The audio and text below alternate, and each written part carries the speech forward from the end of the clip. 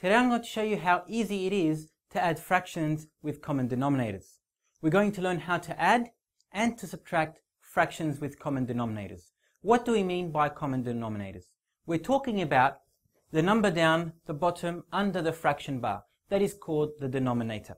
Common denominators meaning that the denominators are the same. They are the same here, they are the same, and they are the same.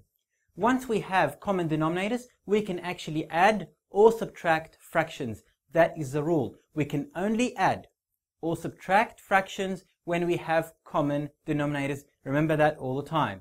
Let's see how it's done. In this case here, we have 4 over 7 plus 2 over 7. Well, we can notice that their denominators are common. We have common denominators. That means we can add the fractions. When we add the fractions, we only add the numerator, the number up on top. So we add the numerator. 4 plus 2 is 6. 6 over 7. We only add the numerator, as you can see. We ask ourselves, can we simplify? The answer in this case is no. Then this is our answer in full. 6 over 7 is the full answer for 4 over 7 plus 2 over 7.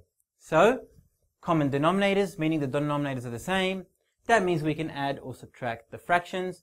In this case, 4 over 7 plus 2 over 7. 4 plus 2, 6 over 7. Looking at this example, 3 over 10 plus 1 over 10. Okay, do we have common denominators? Well, yes we do. 10 and 10 are the denominators. It's a common denominator. Let's start adding.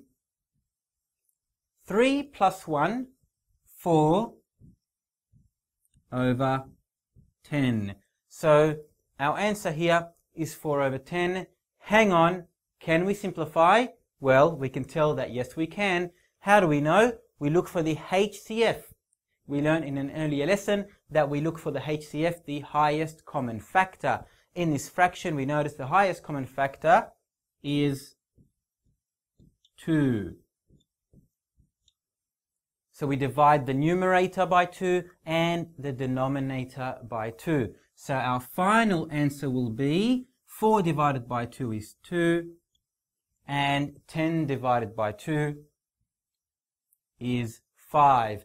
So our final answer for 3/10 plus 1/10 is 2 over 5. Remember, very important, very critical. We ask ourselves, can we simplify? Here, yes, we noticed we can simplify. We must simplify to get our full marks.